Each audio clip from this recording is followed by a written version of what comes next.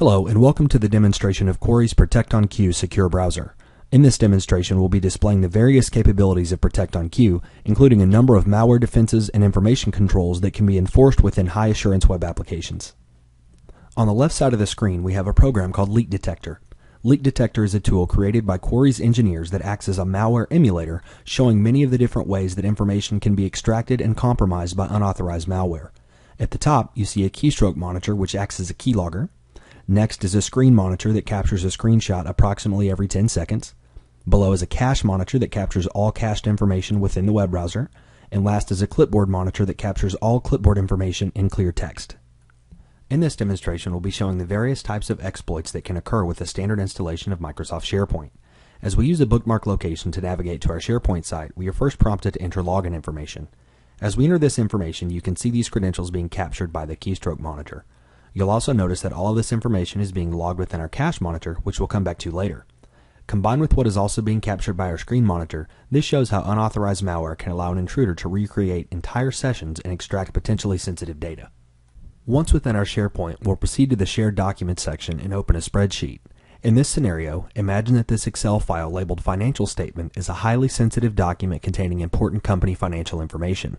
While an end user may need access to such a sensitive document for legitimate purposes, this is a document that could be very costly for an organization if it were to be either intentionally or unintentionally compromised. However, as you would expect from a standard SharePoint, an end user is able to manipulate this document in many different ways.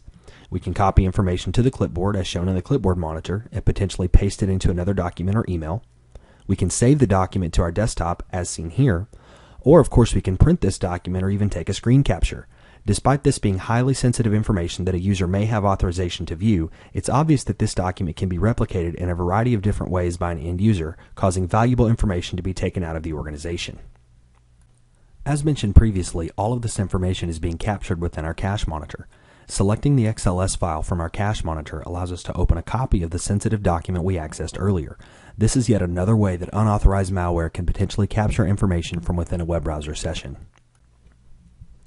At this point, we'll proceed to clear all information from Leak Detector and then navigate to a URL that has been enforced with Quarri's Protect On Q secure browser. Once we navigate to the URL, we immediately reach a page with a status bar and some very basic information about the secure browser that is launching. As you can see, on average, the secure browser takes between 5 to 10 seconds to launch, and the user is then directed to the same page they were attempting to access previously, which in this case is our same installation of SharePoint. Before we proceed any further, let's take a look at some of the details of the secure browser. First, you'll notice that we once again entered our login information, but this time none of that information was captured by the keylogger within Leak Detector.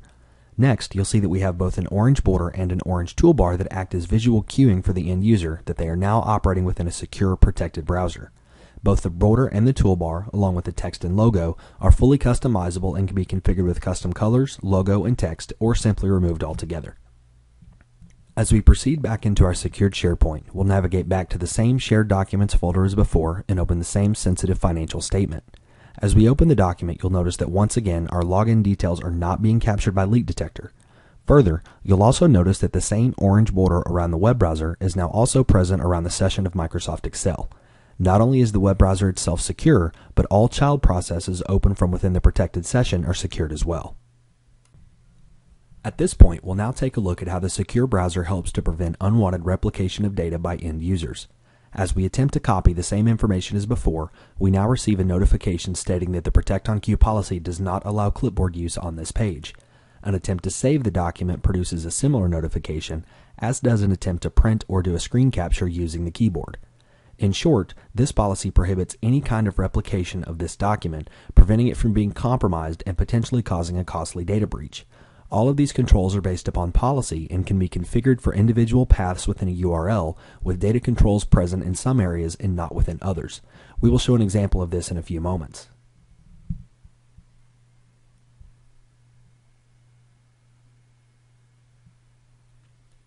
As we close our document, we can now look back at our cache monitor.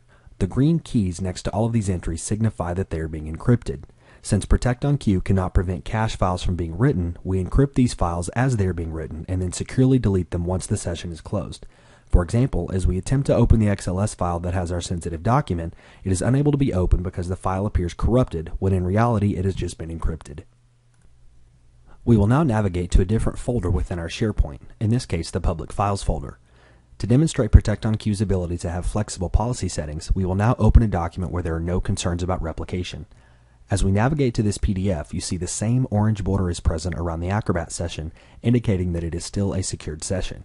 However, in this case, an attempt to print the document is allowed, and we are also allowed to save the document directly to our desktop, as you can see here. The policy settings for the public folder dictate that these files are able to be replicated, so there are no restrictions around the file operations that can be performed. This allows web application administrators to provide customized, granular controls around the data within their web applications, preventing any interruptions to business continuity, but mitigating risks associated with sensitive data. Finally, as we close our secure session, you can see the cache monitor within Leak Detector being updated, which indicates all of the cache files are being securely deleted and overwritten. This concludes our demonstration of Quarri's Protect On Q secure browser. Please visit our website at www.quarri.com for more information or to request an evaluation. Thank you.